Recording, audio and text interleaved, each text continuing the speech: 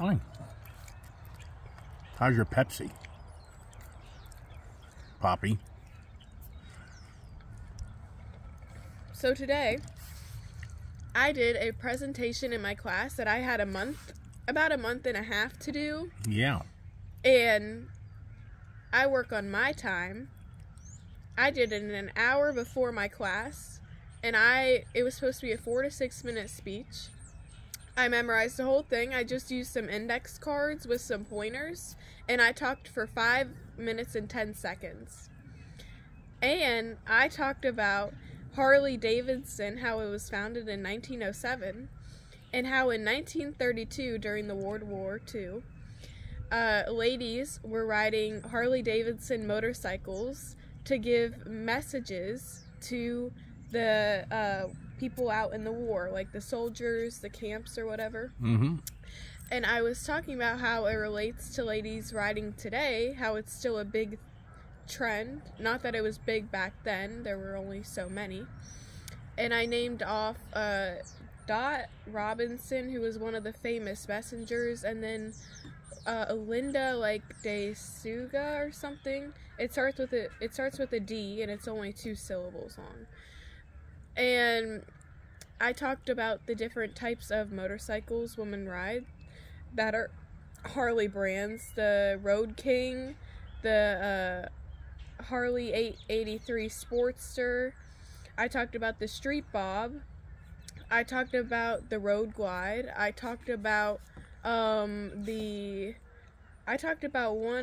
Sportster S rider. Mm-hmm.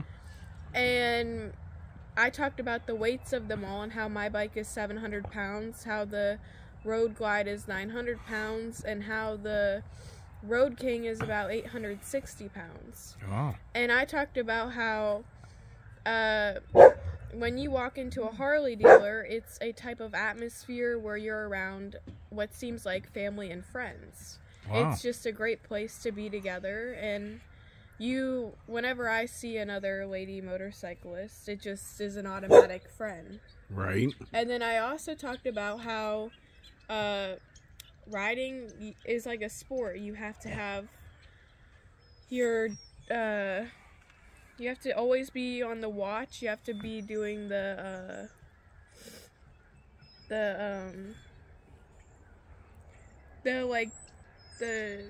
defensive driving on the road. You want to get away from groups of cars. You have to move your body, pulling in and clutching and then shifting. It's not something simple. You get tired of it after a while, especially in traffic. And I also talked about how the most popular Harley lady biker groups. I talked about the Hells Bells, the Lace and Leather, and I also talked about it's like Dolly's Devils or something, or something like that. I don't remember the exact name. And I talked about how big those groups are, and I talked about how women riding motorcycles may not even be that much talked about, but it's a growing trend and has become even more popular as the years have prevailed. And I also talked about how I ride up in the back roads of Virginia and the Catoctin Mountains. I ride up in the Tennessee Smoky Mountains. I've been to Maggie Valley, North Carolina. I talked about Chuckey, Tennessee. I talked about Hot Springs, North Carolina, where the town population is only 600 people. And then I also talked about how I've done work to my bike. I put on a Vance & Hines straight pipe. I love to clean and wax my bike just to be outside on my own. And I said it's my favorite thing to drive. And I know it's the same for many other women, even though it may not be that much talked about. I also talked about how there was one more thing. How over the years women have always been strong and independent, and even in 1932 during the World War II, women were still out riding motorcycles in the field and such, delivering messages. And it's still prevalent today in the fact that women are independent riding bikes. Really good job. I like it, baby. That's great. I And so you got a came up with great, that. did your teacher give you a good grade on that? Yeah. You got good reviews? Yeah. That's awesome. Great job.